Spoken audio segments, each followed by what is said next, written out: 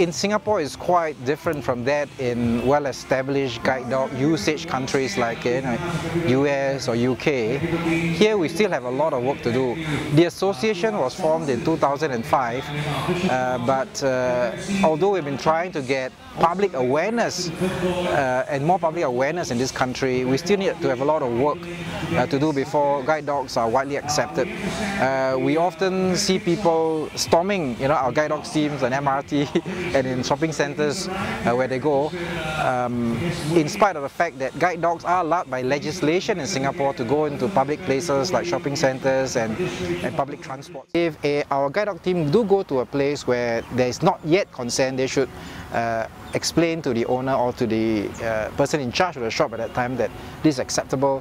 If they don't understand that, perhaps it's better to talk to the owner, because a lot of people who are in charge of shops are not owners and they don't want to get fired or they want to get scolded if the owner actually don't want the dogs in there. So I think it is not a good thing to confront shopkeepers, but we should approach owners and get consent in that direction.